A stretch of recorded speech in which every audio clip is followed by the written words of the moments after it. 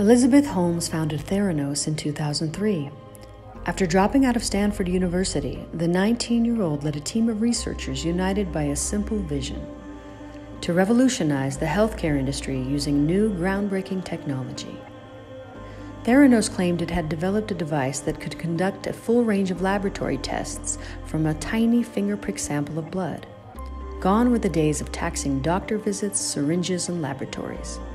Instead, the mini lab, codenamed Edison, promised to become a staple of preventative care, able to detect the onset of diseases early and affordably. Theranos assembled a powerful board and high-profile investors, including former Secretary of State Henry Kissinger and U.S. Senator Bill Frist. At its height, Theranos was a media darling, valued at $9 billion. Elizabeth Holmes appeared on the covers of Fortune, Forbes, and Businessweek. The story of the company's rise became Silicon Valley legend, but so did its fall from grace. What the public and many investors didn't realize is that internally the company was in major trouble. Theranos claimed to be able to perform 240 tests in its mini lab, but employees knew that Edison could only reliably perform 15 tests. The rest were done on competitors' machines.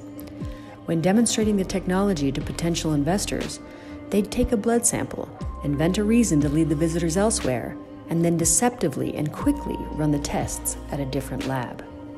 Drowning in development costs, Theranos began to offer testing to the public through a contract with Walgreens in 2010. But when Walgreens representatives visited the Theranos offices to view their processes and ask them to perform simple tests, they were rejected. And even though numerous Walgreens executives had their own blood drawn, no results were given for their samples. An October 2015 Wall Street Journal article reported blood was being diluted and results were being faked.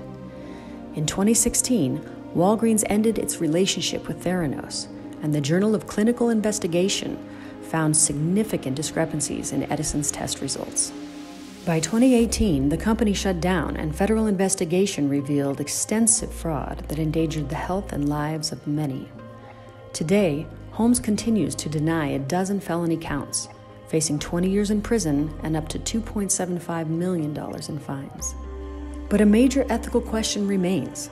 Since Theranos never made good on any of its claims during its entire run, how did it survive for 15 years? What factors silenced doubters for so long and drove high-profile investors to keep the money flowing? To learn more, read Theranos: How Did a $9 Billion Health Tech Startup End Up DOA? By Ernesto Dalbo and Wo Xu, published by the Berkeley Haas Case Series.